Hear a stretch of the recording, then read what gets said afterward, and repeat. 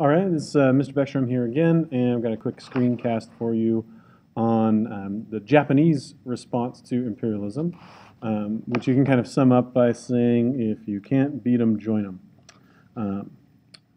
I asked my students to take corner notes on this at home. Make sure that you're using the left-hand column to point out main ideas in your own words and to ask questions from anything in the notes that you don't quite get. Also, make sure to do a summary on your corner notes. So here we go. Before Japan was imperialized, it was a feudal state ruled by the Tokugawa shoguns. A shogun is a military leader, and they had little contact with the West, and that's pretty much the way that they liked it. The feudal system, you've probably heard of samurai, which are kind of the Japanese equivalent to a knight in like Western language. They were the warriors, and they were kind of right there in the middle of the feudal system, and they were the ones who kind of like owned little bits of land and things like that, and helped the shoguns or the higher rulers of Japan kind of maintain a sort of a military-style dictatorship with a heavy emphasis on like a code of honor, the Japanese called Bushido, the warrior code. And there wasn't a whole lot of war going on. There was a kind of this like top-down feudal system control of the country was effective at keeping people in Japan from fighting with each other, and Japan being isolated from the rest of the world. It was an island, and all that made for centuries of peace. So that's nice. And then in the 1860s, along comes the United States. So this guy is Commodore Perry. Commodore is not his name. It's actually a naval title. Came to Japan, and they wanted to talk about trade. And this is an area of imperialism where all the rest of Asia was being carved up by the Western imperialist countries. And Japan was a place that all of these Western imperialist countries wanted to trade, in essence, kind of like give them stuff and take what they wanted from Japan in terms of trade goods and other things that the Japanese had that they might want. And when Commodore Perry showed up, they showed up with a whole fleet of ships that were painted black. This is a Japanese artist's rendition of those ships. You can take a moment to think about this question and pause the video.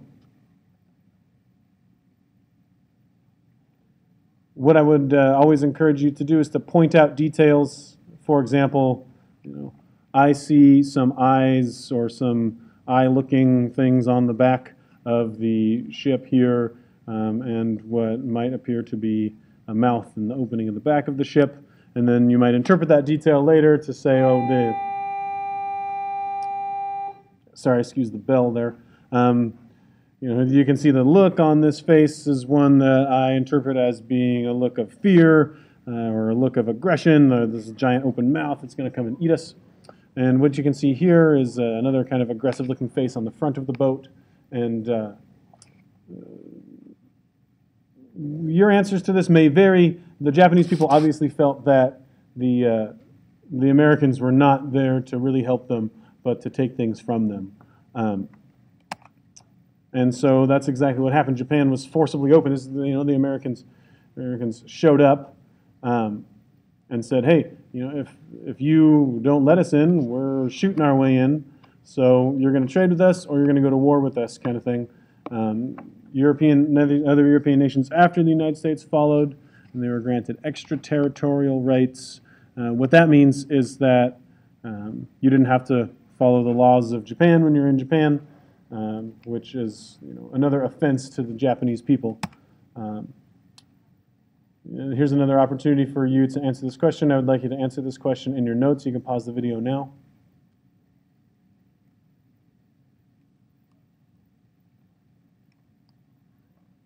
So I talked to you a little bit earlier about if you can't beat them, join them. And this is what we see happening with Japan. So in the decades following the quote-unquote opening of Japan, we see what's called the Meiji Restoration, where there's some change in the Japanese leadership, and they decide to focus, instead of staying isolated from the West and from new technologies and things that had made the Western armies capable of coming and forcing their will upon the Japanese, they decided to quickly modernize and industrialize their country and their economy to try to compete with those Western imperialist powers. So they, kind of emulated European designs in terms of war making and weapons and industrialization factories, and modernizing their system of transportation, railroads, factories, shipbuilding, all of that.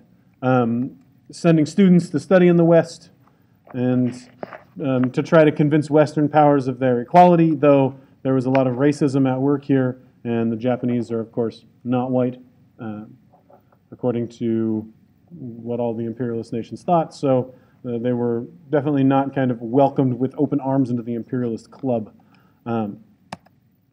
You can see here is an illustration of a Japanese factory. You can see this factory machine, the kind of wheel spinning in the back, turning these belts, which were working on these machines. This looks to be some sort of, perhaps a textile factory or something like that.